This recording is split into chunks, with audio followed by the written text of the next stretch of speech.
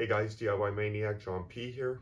We're going to be working on the mountain bike today, and what we're going to be doing is looking at an issue I have with my PNW Rainier 3 dropper post, seat post.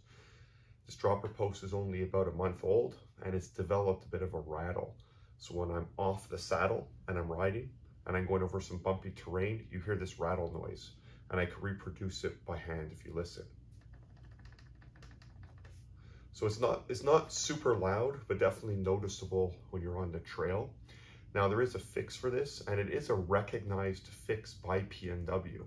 I reached out to them and they told me what I need to do, and it basically involves dismantling the dropper posts like you would do for a typical service, with one extra step of removing a cartridge that's inside and putting a single wrap of electrical tape around it.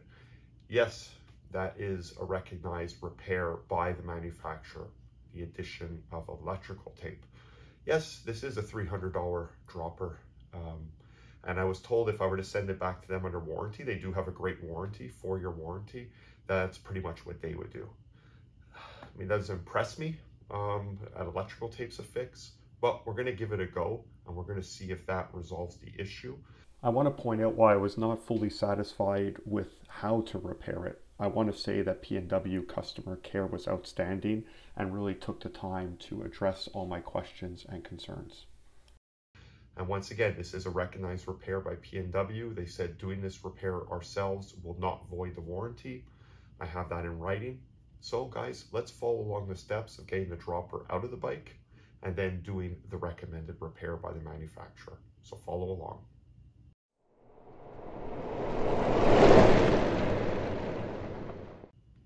In order to be able to remove the dropper, we're going to have to disconnect the dropper lever from the handlebar. So with the PNW Rainier and the Loom dropper lever, a 3mm Allen to loosen up the retaining clamp, and that's going to allow us to remove the dropper from the handlebar. Once we remove that 3mm Allen key, it drops the lever off of the handlebar clamp, and that's now leaving it free. So in my case, and most likely in yours as well, the cables are run internally through the frame. So here we can see our dropper lever with its cable runs into the frame body. So this extra length is going to allow us to feed that into the frame as we pull the seat post out of the bike. And you'll see that as I do it. So we're going to do that right now. With our cable disconnected, the next thing we're going to want to do is loosen the seat post clamp. Every bike could be different. So you'll loosen your clamp on the seat post, and this will allow the seat post to slide up and down. We're going to take our dropper lever cable, hold it and support it. And while we pull the dropper out, we're going to feed the cable through the frame of the bike. And that's now going to expose the bottom of the dropper where we could see where the cable is attached. I'm going to bring the camera in closer so you can see how that removes. Here's our cable running to the bottom of our dropper, which is our release. There's a barrel connector on the cable that gets fed into the dropper. And the way we're going to release that is if you look on the bottom side of the dropper, manually we could pull this little lever back, which is going to bring our barrel forward to give us the slack we need to remove it from that little hook. So I'll show you that as we go. So finger, pull it back. You can see it releases the barrel. Pull the barrel out and bring the cable forward.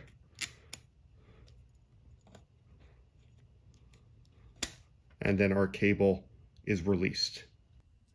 The next step now the dropper is off the bike is to get the saddle off of the dropper. So you're going to remove your 2 Allen bolts for the adjustable clamp to release the saddle from the post. Once we have all that done, we're going to loosen the clamp over here on the top. It's done counterclockwise. You just turn it, and that basically holds on to the dust seal. We unscrew that, and we're going to slide it up as such. Then, once that's done, we're going to be removing the lower clamp with an adjustable wrench. We're going to put it onto the bottom, and we're going to be turning counterclockwise. If this is the first time you're doing it, this may be tight. To give yourself a little more leverage, you could take your left hand, hold on to the seat clamp, and then with your adjustable wrench, break it free. Once we've broken it free, we could loosen it by hand. Once it is fully dethreaded, we're going to pull it out by about an inch, and that's going to expose small Allen set screws, 2mm screws that we're going to go and remove. With our 2mm Allen, we're going to remove the retaining bolts from the actuator. There are 2 of them. You will unthread fully, and they will slide out. As such, make sure you put them somewhere safe as not to lose them. Magnetic tray always recommended. Remember, there are 2. Both must be removed.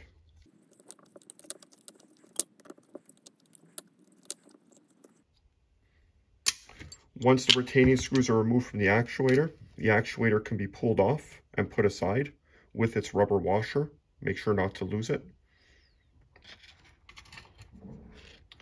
And now the housing, sanction housing, can be removed from the dropper shaft as such. You want to be mindful of these multiple brass roller pins that are just loosely fit into notches. They are only held in with retention of grease. They could easily fall out, and if you lose them, that won't be fun looking for them. So keep that in mind. As well, when you look inside the post, you could see how the adjustability works on the dropper for adjusting your different drops. On this one, the Rainier 3, it's 125mm drop, but we could drop it down in different increments. With everything dismantled, we could really see now where that rattling is coming from. Over here with the cartridge inside the post, you could see where that knocking is coming from. So as we take it apart, I'm assuming the addition of the 1 layer of electrical tape around the cartridge takes up that gap, and it at least creates a buffer. But we're going to see how that works. Be mindful, in the shaft here, we have an insert that comes out, it can easily drop out. There's a ball end on the end that feeds out, and flat end on the other. So flat end would go in first when reassembling. So you could take that out and put it aside somewhere safe. In order to get the cartridge out, on the end of the post, there's a 3mm Allen retainer that we're going to have to remove counterclockwise. And that's going to allow us to slide the cartridge out of the topper housing. So let's go ahead and remove that.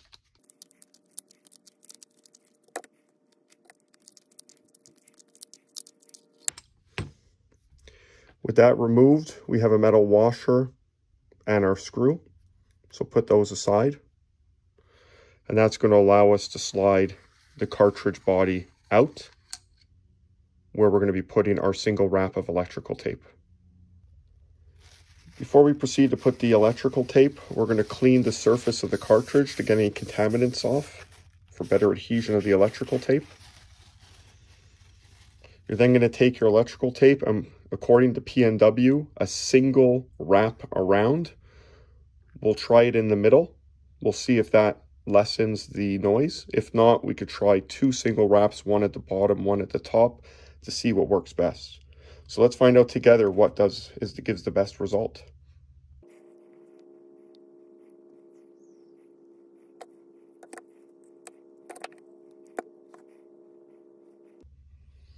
So let's test this out to see if the single wrap is enough to deaden that vibration, that rattle.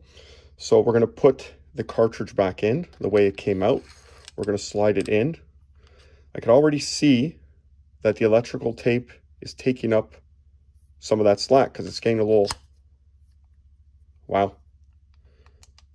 Still a little bit of a rattle, more near the end here. I can still hear it, so I'm wondering maybe if we're better off also putting a single wrap here. Let's give that a try. So we have the 3 bands of electric tape, 1 layered in the 3 different areas, and we're going to see if that takes up the slack. So we're going to slide the cartridge in. You want to be careful as you're sliding in, not so it doesn't grab the tape and peel the tape off. So we're nice in there. We're in there. And let's see. Wow. The play is far lessened. We're not getting as much play, hardly any, and definitely no noise. So it looks like that was a fix. So let's put this back together, and we're going to see on the bike how it plays out. Keep it in mind, guys, if you haven't done a service yet on your dropper, this is the time to do it. Clean off all the grease, reapply new grease inside the housing as well. Clean it all out, put some new grease. Mine's only a month old. I'm not going to do that now. That'll be an end of year service. Next part of assembly, our little brass rods. We're going to put them into their slots where they were. Keeping in mind where your height adjustment was. If you still have it at full travel, then you'll want it at that top notch there. And as you can see, it steps down depending how you change the travel on it. So I hope you kept track of that when you were taking it apart. So what we'll do now is I'll go ahead and put all those back in, and then we're going to slide the body housing over, not forgetting before putting the actuator on to reinstall this rod, but I'll walk you through that.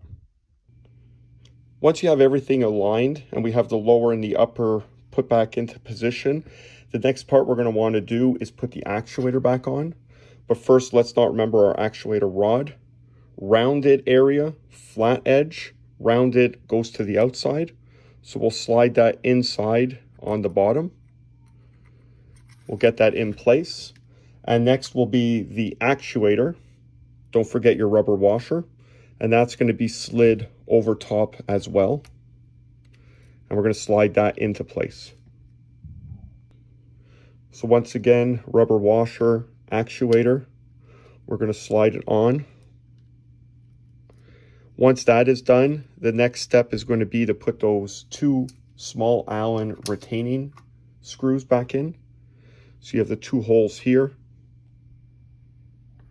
I'll position you guys. And we're going to drop those back into place. And we're going to tighten them up, hand snug. Keep in mind they are small. There already is some Loctite on them. You can always clean up the old Loctite and apply new if needed. So I'm going to go ahead and do that now.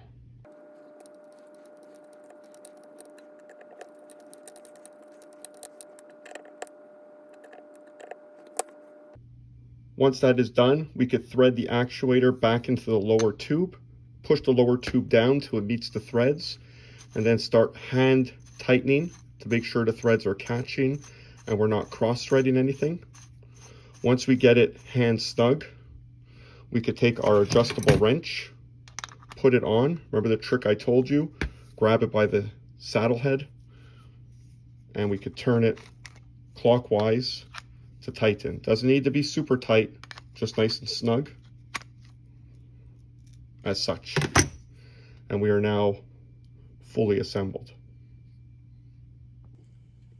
If you're like me and you like to bench test stuff to make sure you did everything right, what you could do is take your thumb on the actuator.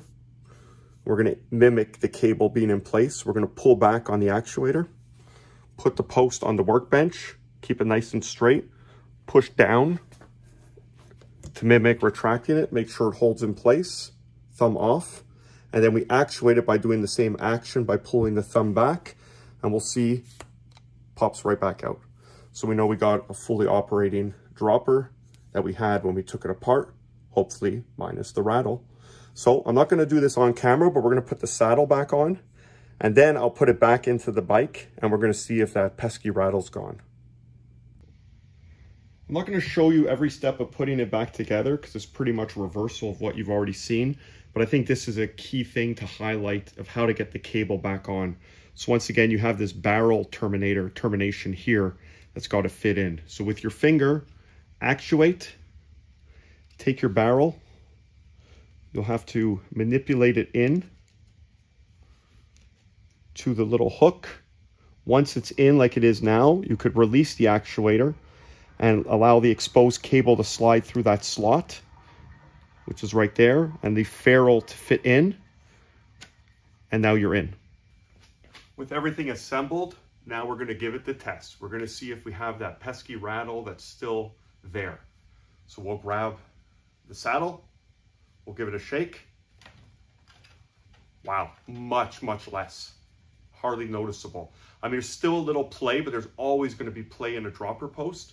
But as far as the amount of play and the noise, guys, I think that might be solved. Obviously, the true test will be I'm out on the trail, but I could tell right away this is definitely going to be a resolution to the problem I was having. Now, do I think this is a step or a procedure that should be taken on a $300 dropper post by a reputable company like PNW? No. Putting electrical tape, listen, at the end of the day, it solved the problem, but I really think PNW needs to go back to their drawing board and either come out with a recognized part that could be put in, whether it's made out of rubber, like a sleeve to go over the cartridge, you know, but I'll leave that up to them, and hopefully they'll watch this video and they'll be able to make some judgment calls on that. Anyway, guys, so if you're having that pesky rattle on your dropper, PNW, maybe applicable to other dropper posts, I can't say, so I don't want to speak to that. This is definitely a repair that will work. If you have any questions or comments, leave it down below. I'll be happy to help. Thanks a lot for watching, guys, and I'll see you at the next video.